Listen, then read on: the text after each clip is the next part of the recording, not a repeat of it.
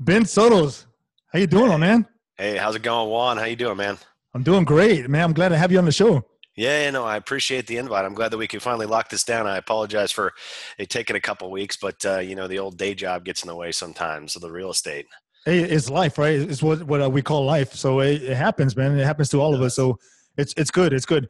Where are you calling us from, Ben? I'm calling from Houston, Texas. Yep, I got an office on the northwest side. I'm not sure if anybody might be listening is familiar with 290 1960 area, but that's where I office out of. So that's where I'm calling you from. Oh, great, great. And how are things going over there? Good, good, good. Yeah, I own an IT company, so we're rolling, rocking and rolling, and just balancing that with the commercial real estate side. And luckily, I'm a partner at the IT company, so I have some flexibility in that respect. But yeah, things are going great. Great. I like to hear that. Okay, well then, tell us a little bit about your background, Ben, and just go ahead and tell us, how you even got started in real estate and what triggered that. Well, I mean, I think that's a long story. It starts with Robert Kiyosaki and starts with the birth of my daughter. Really, my daughter's mother was pregnant with Lillian, my daughter, and we had a lot of time on our hands. We weren't doing very much at that point, so I had about 9 months where I could really kind of get caught up on a lot of reading. One of the things that I was always interested in was real estate. So, I obviously loaded up on a bunch of real estate books, a lot of it being Robert Kiyosaki stuff and some of the other folks that are part of his kind of, I'd say, inner circle or his team, and really got into real estate at that point. Well, then, I was at Facebook, I don't know how they know, but, there I started seeing Robert Kiyosaki ads, and he was supposedly coming to town, right? So you sign up to go see him, and it's just kind of a free pitch fest, essentially, and, really got you fired up. So then you kind of pay for the 3 day seminar. You go to that. And then from there, it's like, okay, if you really want to know how to do it, then you pay up and you do you do You pay his for another 50 classes. grand. Yeah, well, not quite that much, but it was a lot more than when I look back on it, I'm like, man, I could have probably done a couple more deals on the amount of money I spent on it. But it was all good stuff because I learned a good foundation of real estate knowledge and terminology, and it's all about taking that real estate knowledge and terminology and just that baseline information and actually going out and doing something with it. Well, obviously I'd spent a ton of money on the training. And so, I'm probably best with my back against the wall. So, I felt like, hey, I need to go back and at least make that up. So, the easiest way for a lot of people to get into real estate is wholesaling, you know and so for me it was a real just easy transition into bandit signs and direct mail and that type of stuff, a lot of networking at rias, and I ended up getting into wholesaling. Now what people don't really know about wholesaling is it's a great thing, but it's still a job. And so after about a year and a half of doing that, I was fairly successful, but it was a lot of work, and the pay wasn't as much as I was expecting. When I was giving up time from my IT job to do a wholesale that I was making 3 grand on, it just didn't make a lot of sense. You start kind of adding up the numbers. So I was always looking for another way to scale. So in order to scale, you have to get into kind of commercial real estate. And another niche within commercial real estate for me was multifamily. Now I'd heard Del Walmsley here in Houston on the radio. I was always interested in that. So around that same time, I went to Dell's 2 day boot camp, and man, he gets you fired up, right? Yeah, he So, does. that Sunday afternoon, I was ready to, buy an apartment walking out of that thing. Now, I didn't end up, I'm friends with a lot of That's lifestyle funny. folks. I didn't Yeah. end up going down that route because I'd already spent a ton of money with Robert Kiyosaki. But, I got the foundation of what I needed to do in order to get started, and that was really to build my team. So then I went out and obviously started doing a lot of networking and looking for people that I could kind of partner up with, essentially, because obviously I do have a day job. You need to leverage other people's either experience, net worth, or time in order to do this as a team sport, multifamily investing, that is. And so I found my two business partners, Ron Johnson and Lupe Oliveras, and we got into it. We formed a company, And around that same time, I was still going to a lot of networking events. I was going to RIAs. I went to Ridge Club here in Houston, and from there, I've actually heard Brad Sumrok speak, and he got you fired up to. Not as much as Dell does, but he was, a Dell protege, so he kind of knows what he's doing. So I ended up signing up for Brad's group, and I went through that process for about 2 years. I got even more knowledge. And from there, I met my business partner on my first deal, Mike Hardage, Frank Hauser. We actually, obviously got the deal through Mike Hardage. So I feel like all this stuff that I've learned, it was leading to something else, right? So I mean, yeah, I paid a lot of money, but I also learned a lot, and I met a lot of good people along the way. So I always encourage anybody that's getting into multifamily or getting into commercial real estate, unless your family is doing it and they're going to teach you how to do it, or you've got a close friend that will let you shadow them, you really need to pay up and learn how to do it, because otherwise, and not to say that you can't partner with somebody that already has experience. That's another way to go about it. But if you don't have any of those things, you really need to find a group.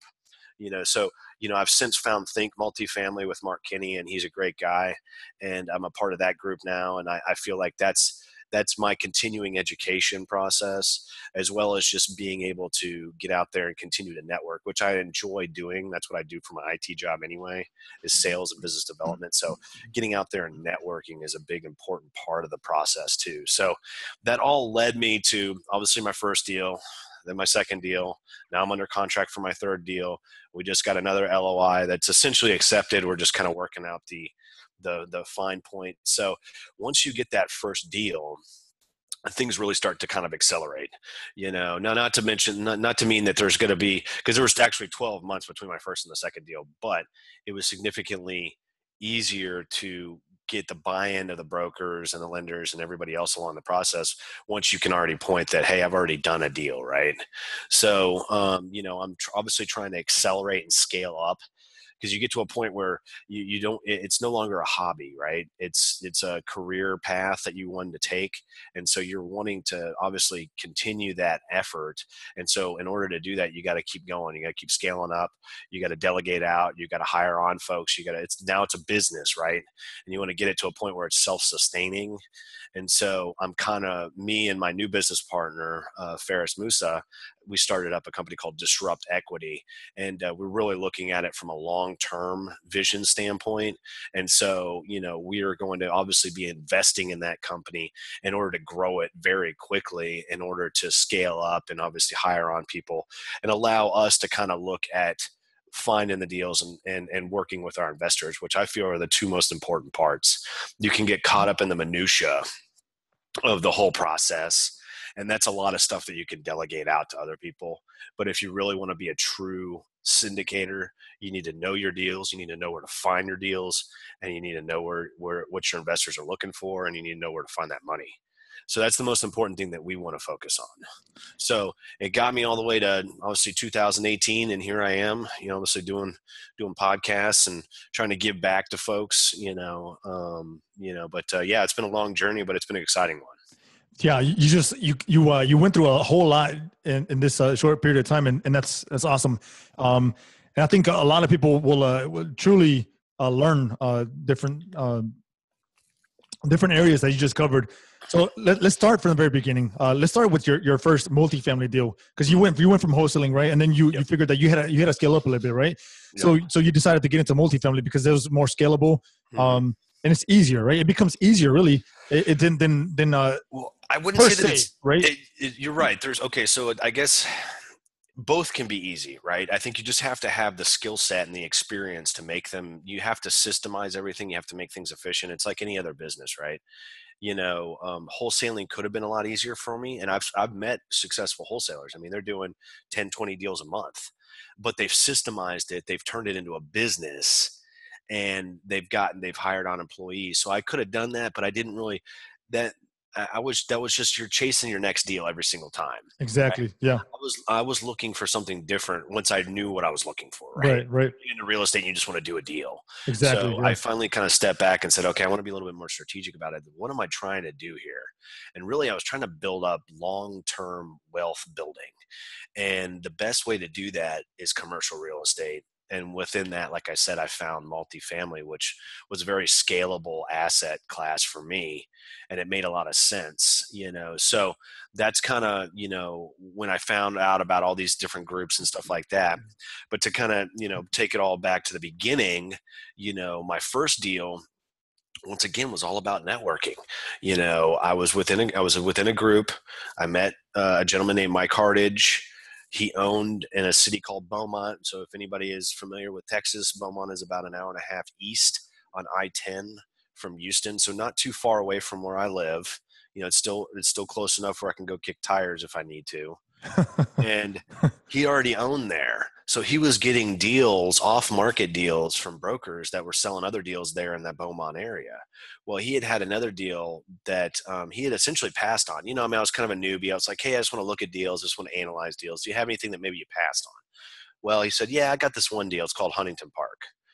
So I kind of take a look at it. And, you know, what I really ended up finding out was he had looked at it very, very quickly and realized and thought that it was a bad deal. But really what had happened is that they had loaded up a lot of capital expenditures up on the top of the line, and it was really dragging down the NOI. And it really, if you really adjusted the P&L and made it, you know, really what it should be, that the price that they were asking for it was like a 10 cap. Yeah. So just to clarify, guys, the CapEx should be below the line, right? Correct. So can you go into that a little bit more? Yeah. Sorry. You know, I throw these. Yeah, for the guys that don't know it and they're trying to figure it out, right? Absolutely. Yeah. And then, you know, I mean, there's a long time that I didn't know this stuff too. It's just now it's been like beaten into my head, right? You know, so, you know, obviously you've got capital expenditures, which are usually one-time items. You know, say you got to replace the roof, right? And it's $100,000. You're not going to be replacing the roof every year. Well, hopefully you're not. Hopefully not. Right?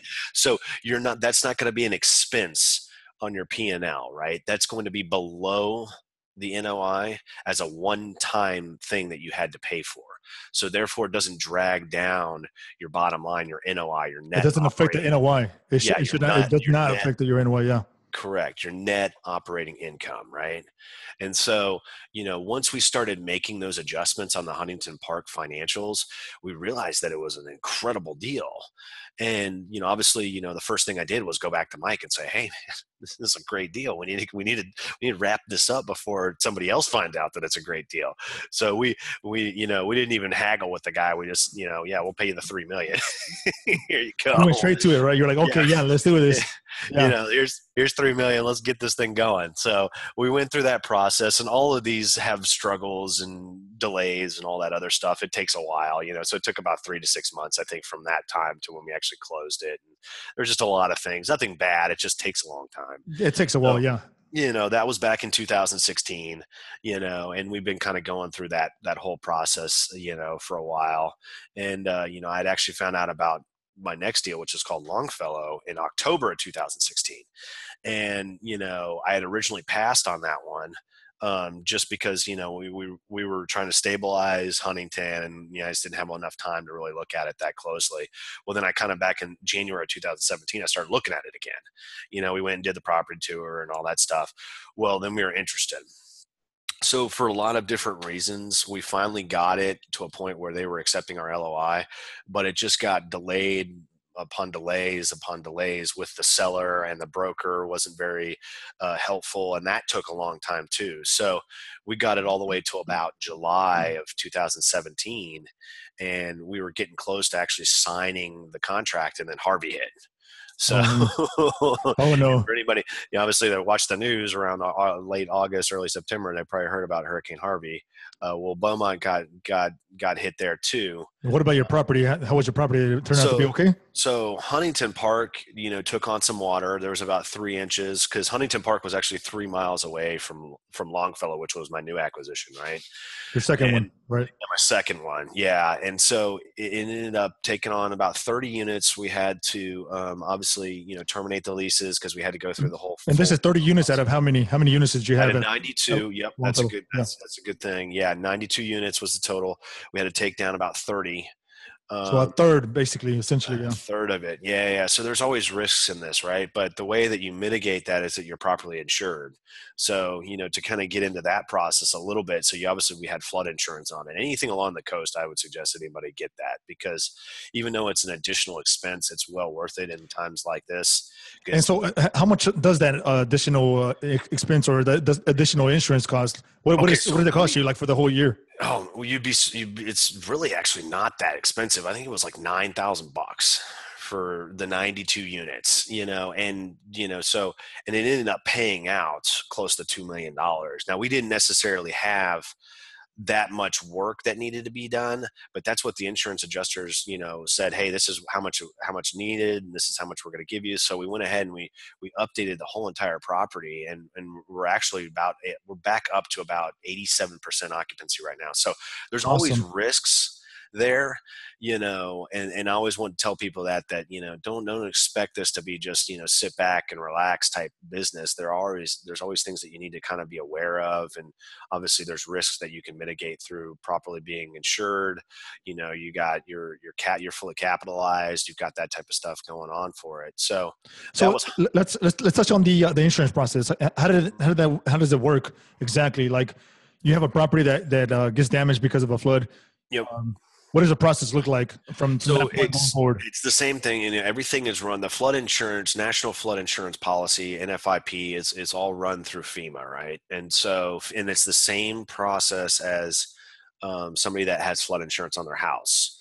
So anybody that's familiar with that process, essentially you go through a broker, you buy the insurance. It costs a certain amount of money. It depends on how much, square footage there is, and a couple different factors too. Is it a rental? Is it a residence? Is it a commercial building? Yeah, yeah, yeah. They've got their little scale of what it's going to cost, right? And so, you go through that and you buy that. Now, sometimes the bank will let you escrow it. Sometimes you have to pay it out of pocket, but one way or the other, it's a good investment. So whenever it flooded, you call in there and you say, hey, we had a flood event, and then they kind of open up a case number for you, right? And then they send the insurance adjusters out there and they do their thing. And then, we had 3 different adjusters, to make it overly complicated. They sent 3 instead of 1. And they spent, a better part of a day each, kind of going through each unit, what's needed, what needs to be replaced, what stuff will they cover, won't they cover, all that stuff. And then they write up a whole big report called a proof of loss. They submit that over to FEMA, and then FEMA from there determines, okay, yeah, this is legit. We're going to go ahead and start cutting checks. Well, all that is escrowed with your lender. So, it's just like a draw, right? So we'll endorse the check. We send it off to our lender. Then they run the whole process. So, we start the work with our general contractor that we had identified pretty quickly after the process. And essentially what happens is, once he gets to a certain point, he says, okay, obviously I need to get paid. So we order an inspection from the lender. The lender sends their inspector out there. He verifies that everything on the invoice has been done. Then they cut the check, and then we continue the work, right? So it's just like any other draw. So if Right. people have done flips and stuff like that, it's the same concept, essentially. They're not just giving us the money. They're the steward of it. And we just have to kind of go along with the process. But it was actually a blessing in disguise, because when we had taken over the property, we were only able to do a certain amount of capex and rehab on it. And so, and a lot of that was just deferred maintenance. We weren't able to really be able to do the interiors like we wanted to do them. So that gave us the opportunity to update 30 something units on the interior side, which obviously drives revenue. I mean, because you're not getting any extra rent from replacing roofs and replacing HVACs and No, that's not going to repaving. drive any Yeah, the repaving the NOI up. parking lot. Your tenants just expect you to do that. Okay, you're Exactly. not going to get a $50 rent bump because you repave the parking lot, even though it might have cost you $100,000 to do it, which they quite possibly could have. But they will pay for updated amenities. They'll pay for updated interiors, and so the Harvey actually allowed us to do that on Huntington, whereas we weren't able to do that before. So it was somewhat of a blessing. It was a very painful process. It was very heartbreaking to have to obviously terminate leases, but we've been able to work with, the tenants that were there before. We give them, obviously concessions to get them back in. And it's actually turned out to be a blessing in disguise. Well, 3 miles away was where Longfellow was at, and Longfellow was up a little bit closer to I-10. Drainage was a lot better. Actually didn't take on any water. And Oh, that's so, awesome. but this we were supposed to sign the contract right around the time Harvey hit. So obviously the seller was flexible. He understood what the deal was. So he didn't, he gave us some time. He gave us about a month to kind of get our ducks in a row and figure out what we wanted to do. So about beginning of October, we decided, okay, we're ready to move forward. We've got Huntington kind of humming. We know what we got to do there. We obviously still like the deal. It still makes sense. So we went ahead and got under contract with Longfellow. October 1, ended up closing that January 19th. So as you can see, it takes better part of a year, at least. Yeah, it takes some good communication and some good yeah. massaging the relationship with the owner, right? Well, absolutely. I ended up working that directly with the seller, which is kind of unique. We went ahead and circumvented the broker on the deal because he just wasn't being very helpful on it. And so I had known the seller actually ended up being one of them was the same seller that I had bought in Huntington from. So I actually knew these guys. They were out of Ohio. And I called him up and just said, what's going on? Why is there a delay? And he thought I was delaying, and I thought he was delaying. And really, at the end of the day, it was the broker. Oh, so no. we kind of worked together and said, well, let's just work this thing out. Yeah, so between you two guys. Yeah, I ended up negotiating a multi-million-dollar deal directly with the seller for about 6 months. And he was a good guy. His name's Cliff Drubnik, and he's out of Ohio. He's a CPA, and he had owned the property for like 30 years. Oh, wow. And, yeah. So obviously, we got a good working relationship, and we worked it out, and it was amicable. Everybody was happy at the end of the day. And, we ended up closing that on July 19th. Well, a week prior, you kind of get your, clear to close, right? Is, how it would be called in a single family world. And it's the same type of concept. You just get approved, right? That same day, I got a call from my business partner, Ferris Musa, and he said, hey, we've got our LOI accepted in Atlanta. So on the same day that I got a clear to close, I also got an LOI accepted. So once I closed out Longfellow, I started working 100% on my Atlanta deal, which is called Laurel Mill. And, we flew out there and, we did due diligence, and we're probably going to be closing that on or around April 20th. Well, while we were out there, we toured several different properties. And, we ended up offering on one of them, and that was the one that we pretty much got an accepted LOI on as well. So but it's a numbers game, right? You have to continue to make offers. You have to continue to do property tours, because in this part of the market cycle, the people that are getting deals done are the ones that are just making offers, and doing tours, and they're working with the brokers.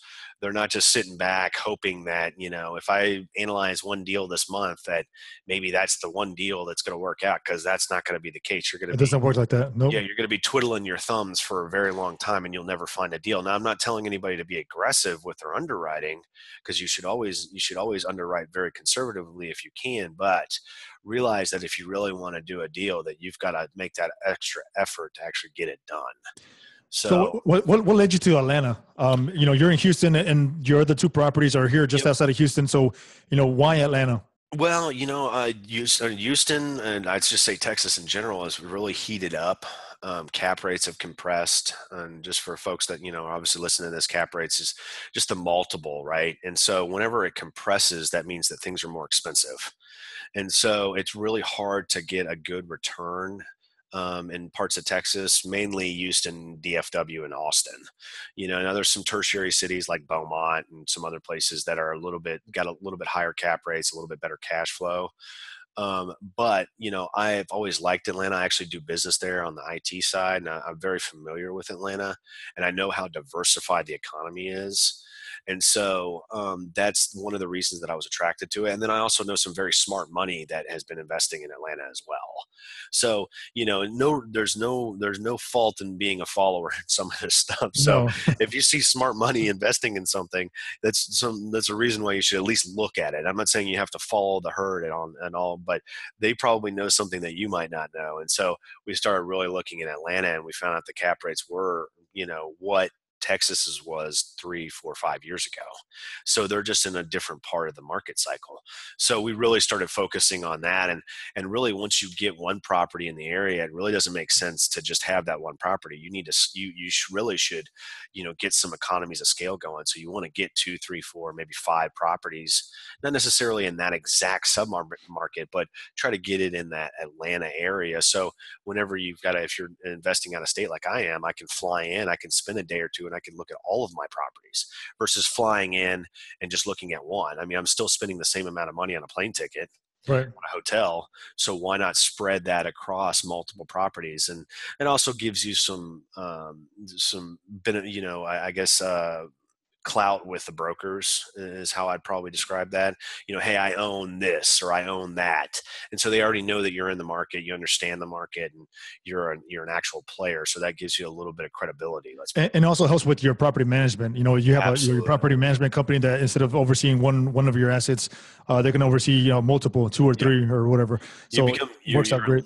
you're a little bit higher on their Priority. radar, right? Yeah. Yeah, the priority list, Right. right? You're not just that, oh, I got this one guy and he owns this, this one property, and but now you're kind of you're a big part of their business, and so they'll take care of you, and then you get that economies of scale because once you get on board with a fairly decent sized property management company, they'll roll you in, and you'll get the benefit of a lot of different things, whether it be better pricing on appliances, or sometimes they can roll you into an umbrella insurance policy, all these different things that you end up seeing a decrease in your expenses too. So how hard is it to enter a new market? I mean, you went from Houston to Atlanta, and you talked about Atlanta, and it seems like it's a great market. There's a different point in the market cycle. How difficult is it for someone that has not invested in a different market to actually go into it? I'd say, it really depends on your level of experience overall, right? I don't necessarily know if it's any more difficult to invest in one market or another, even if you're out of state. I would say it's all about, do you have experience just investing in multifamily in general, right? Can you walk the walk and talk the talk? Because you're still talking with brokers, right? Most of the time, people are not going to be working directly with the seller, but for the most part, 80, 90% of the deals are getting done through the broker. So if you can talk NOI, cap rates, all these different terminologies that make you look like you kind of know what you're doing and that you can close the deal. I mean, it's all about confidence that whoever is going to be under contract for this deal can close it. So that's what the broker is ultimately looking for, and if they don't feel confident in that, then they'll dismiss that offer, or they'll try to minimize it. So they go with somebody that they know can close the deal. So I would say it's all about experience in general. And then you can segue that into any market that you're really looking at, as long as you understand the market too, right? I wouldn't suggest that anybody just start willy-nilly making offers, especially even if it looks good on paper. I'd still do research on the market in general. Like I said, me and my business partner, I was very familiar with Atlanta, and so was he. I get out there several times a year already. So I already knew that it was a very good economy. So it really wasn't as risky. But say, I want to invest in, I don't know, Chicago, right? I've been to Chicago, but 5 years ago, I know it's a great economy, but I don't really know much about it. So I'd probably sit back, and instead of making offers, first I'd do research on that market. You got to know what you're doing, what you're getting into. Yeah. Exactly. Yeah. Okay. Well, you brought a lot of great information, a lot of great tips for everybody. So let's switch over to our nuggets of wealth. Okay. Ready for that? Yeah. Yeah. What key tip would you give to those multifamily investors who are looking to scale up and reach a bigger level, such as yourself? Yeah, and that it takes time. I'd say, look at being patient first. Not everything is going to happen right away. I've been doing this for 3 or 4 years already. I've been in real estate for 5 or 6. It takes time. So I'd always say be patient first. The second thing that I always suggest to people is find a good partner find a good group of folks that are doing deals already and sync up with those folks and learn as much as you can, because it's a team sport. Yeah, even if you've got $100 million in the bank, yeah, maybe you can do some deals on your own, but why would you? Why wouldn't you leverage somebody else's time and experience doing deals? And so I always say, be patient, find a good partner, find a potentially a mentoring group if you feel you need that, and then go out and start making offers. Great points. Patience. Yeah, Have some great patience and wait for the right time. yep, Exactly. Surround yourself with others that are doing it, at a higher level than you are. absolutely. What do you have to sacrifice to get to where you are today, and how do you stay committed? Well, I don't have too much hair left, so I couldn't. That was already A lot gone. of stress, huh? My IT job already took that away from me. No. You're going to be burning the candle on both ends for sure. Especially if you've got a day job, and most people that I know starting off do. So just be prepared that there's going to be some late nights. There's going to be some working on weekends, and I always suggest to people, like, if you're a doctor and you're on call, or you're a lawyer and you work 70 hours a week, this is probably not, you're not going to be a successful syndicator unless you put that to the side. And a lot of people that are lawyers and doctors and those types of folks, that's their profession. They love it, and they will never do that. So just be prepared that you're not going to be able to syndicate deals, if you've got a certain type of job that, doesn't allow you to do it. So, Right. just know that it is going to be a lot of hustling, especially at the beginning, until you can scale up to a point where you can delegate off to, say, a VA, or maybe even hire on employees. Until then, you're going to be working. It's a business. It's a business. Great points. I love that. Yep.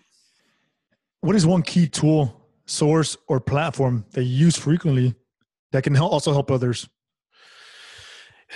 Well, there's several, right? I think you really can do this business from pretty much anywhere you want, as long as you've got an internet connection and a phone. That's really the basic tools. You can hustle deals from a Starbucks if you really wanted to, but I would say to keep organized. Ferris, my business partner, got us onto Asana. And that's a good kind of collaboration tool where you're able to kind of track tasks and, obviously assign those tasks and make sure that they're being followed up on and stuff like this. Because really, when you're doing a closing, and when you're looking for deals, there's a lot of different moving parts, and you really need to keep track of that. So I would suggest people to look into that, and then also just look into the CRM. Start putting in brokers into a CRM. Get them on a follow-up campaign. You're establishing your credibility. You're establishing a relationship with these folks. So if you're calling, a broker in Houston once every 6 months, he probably isn't even going to remember you. So you need to really kind of keep in contact with those folks. So I'd say identify a CRM as well, where you can kind of put all the different contacts that you've made over the years in there, and then follow up with those people.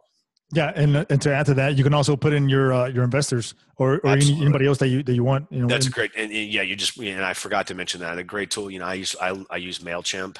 It's a free tool where I put all of my investors in. It's got some good free templates. It's also got a paid version of it, obviously. That's got even more features. But yeah, obviously keeping track and getting those investors into your database, and then trying to reach out to them as frequently as you can to obviously, once again, you're trying to cultivate a relationship with these people. It's not, if you meet them once at a networking event and they don't hear from you for a year, the likelihood that they're even going to remember who you are is very small. So try to reach out to them as much as you can as well. Great points. Yeah. Yep. So you brought some great key points. Mailchimp is one that many people use and is very helpful. So yeah, that's great. What is a life-changing book that you have read or are currently reading that you can recommend to others? Well, currently, I'm reading Tony Robbins. It's called Unshakable. Tony Robbins is a big fan of his.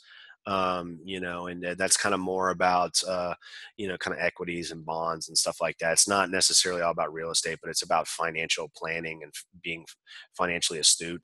But I would say the number one real estate book that got me into real estate is Robert Kiyosaki's Rich Dad Poor Dad. I would suggest, if you have not read that and you're trying to get into real estate, or you are in real estate, It's a must read. Good. Yeah, it is a must read.